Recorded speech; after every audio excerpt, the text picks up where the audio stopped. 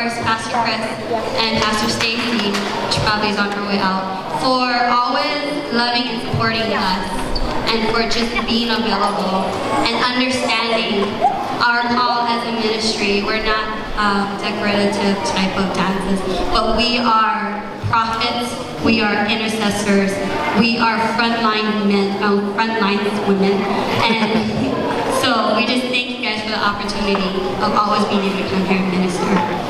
And so the song that we're going to do is by Meredith and it's Open Up the Heavens. Again, this is a song that we've been sitting with for the last month. So the longer you sit with a song, the more it becomes alive and more you understand the message. When we're dancing, we're declaring these things over here. And we're not just looking at it just with our physical eyes, the people we see here. We are believing that this is going beyond this room, beyond this island, beyond the state, to global.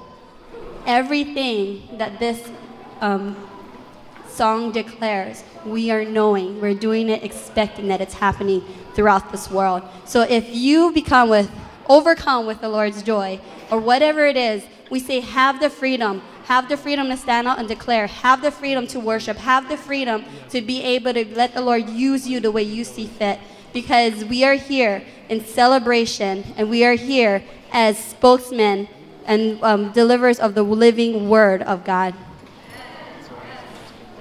Well, yeah, with the 70.